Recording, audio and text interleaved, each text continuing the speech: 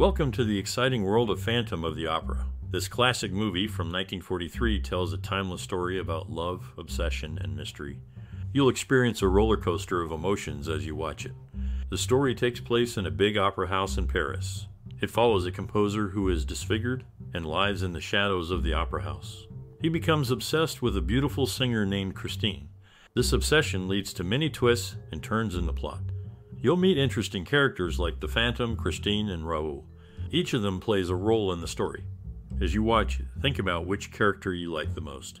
Maybe you'll be drawn to the Phantom's mysterious presence or Christine's lovely singing.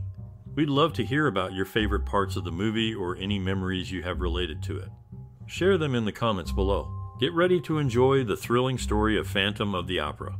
Don't miss out on any of the excitement. This version of Phantom of the Opera, released in 1943, is the fourth adaptation of the classic story that I watched. As part of my exploration of various renditions, I revisited this film after seeing others and even attending the play. The plot revolves around an acid-scarred composer named Erique Claudin, portrayed by Claude Rains, who emerges from the Paris sewers to support his favorite opera understudy, Christine DuBois, played by Susanna Foster. The story begins with the Paris Opera staging a performance of Marta, featuring lead actor Anatole Garron, played by Eddy. Christine, the understudy, faces personal dilemmas torn between her opera career and a relationship with a police officer named Raoul Daubert, portrayed by Edgar. The film unfolds the complexities of Christine's choices and introduces key characters, including the stage manager Amiot, portrayed by J. Edward Bromberg, and the conductor Villeneuve, played by Puglia. Erique Claudin, a struggling violinist, secretly supports Christine's vocal training financially. However, after an unfortunate encounter with the publisher Pleyel, portrayed by Miles Mander, and a subsequent acid attack, Erique transforms into the mysterious phantom haunting the Paris Opera House.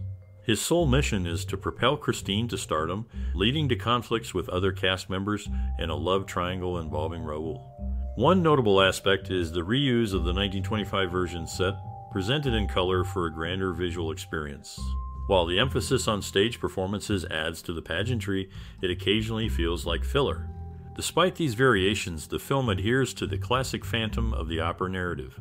Claude Rains' portrayal of Erique provides a unique twist by making him a violinist with a shared hometown connection to Christine.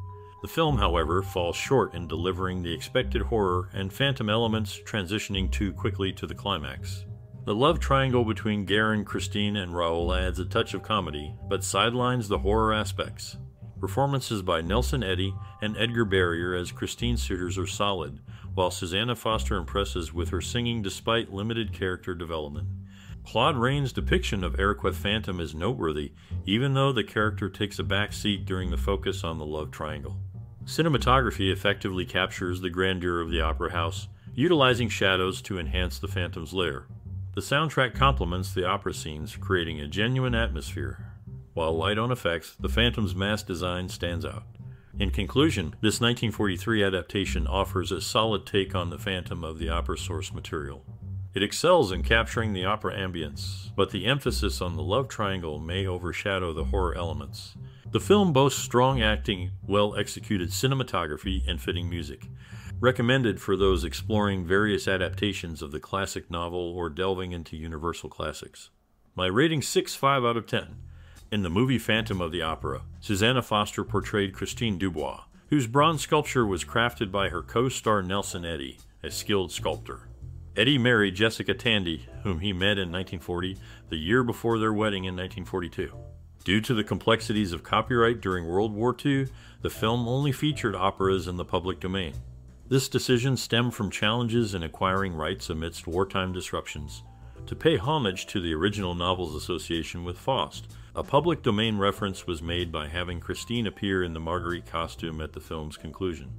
In the movie, along with Esme V. Chaplin, he's one of only two actors who acted in both Murder and its German version Mary. He was part of Phi Mu Alpha Symphonia, a music group. Carrillo got married to Edith Shakespeare Heselbarth in 1940, and they had one child named Marie Antoinette. The movie mixes mystery, romance, and sadness, showing the story of Gaston Leroux's famous book. Through great acting and beautiful camera work, the story unfolds, showing the spooky tale of a musician with a disfigured face living under the Paris Opera House.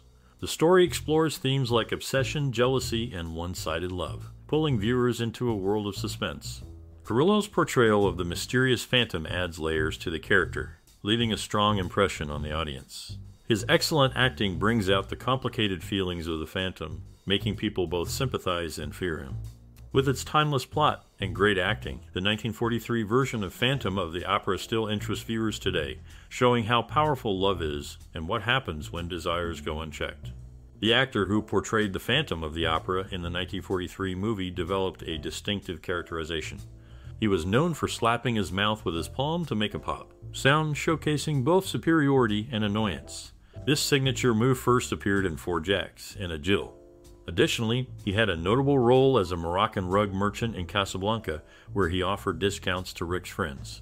He was also a member of the Kappa Alpha Society at McGill University in 1932. His portrayal of the Phantom, combined with his unique mannerisms, left a lasting impression on audiences. In 1998, when he appeared on PBS's Antiques Roadshow, his movie memorabilia collection caused a lot of excitement among fans and collectors. People were amazed at his distinct hairpiece and carefully crafted mustache, which were symbols of his memorable performances. The experts valued these items at around $50,000, showing how much people still love his movies. Before his successful film career, he surprised everyone by participating in the 1925 Miss America pageant, representing Miss Greater New York. This unexpected move hinted at his diverse talents and ambitions, giving a preview of the different roles he would play in his career. He became connected to California's history by acquiring Rancho Los Quiotes, a famous land-grant rancho in the beautiful landscapes of the state. This estate wasn't just a symbol of his success, it also became a special retreat where he could escape from the pressures of Hollywood and enjoy the peacefulness of nature. Through his various efforts, he made a lasting impact on entertainment, business, and culture, reaching beyond the movie industry. His story continues to captivate and motivate, showing the lasting influence of his legacy. In a 1943 movie adaptation, Phantom of the Opera showcased a unique take on the classic tale. The movie depicted a mysterious figure lurking in the shadows of an opera house. Various characters encountered this enigmatic figure, each reacting differently to his presence. Tension rose as his obsession with a young soprano unfolded, leading to dramatic events within the opera house.